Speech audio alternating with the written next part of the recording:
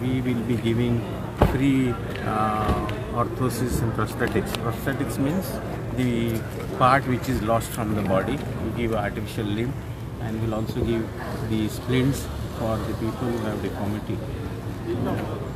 It is under the Pradhan Mantri scheme. Our Honorable Health Minister had allotted this area for this Divyasa Kendra, and this will be the, I think in India, this is the 51st Kendra.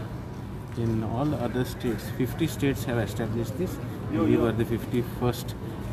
There are many states who have to still do it. We are always forerunners in this, and I feel it is going to help a lot of handicapped and disabled people to achieve their goals in life. Till now, how many people are given at present? The exact statistics I don't have, because this is given through social welfare department. Okay, so it will be starting from today onwards? Yeah. Okay. We have already registered some people. There is a portal by which you register the disabled people and then give them this facility.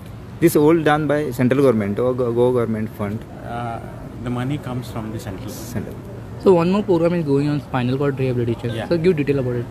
Spinal cord rehabilitation is it's actually academic program. I am also giving a talk there. See what happens in Goa. There are a lot of spinal injury patients because we have a profession called as toddy tapping. We also have a profession where people climb trees, and then there are people who fall from height, building height, then vehicular accidents. So these patients, today we are going to delegate how to make them fit, because many of them are brought to the Goa Medical College in a paralytic position, and if they are brought in paralytic position, what are the standard guidelines to make them come back to the life with full activity?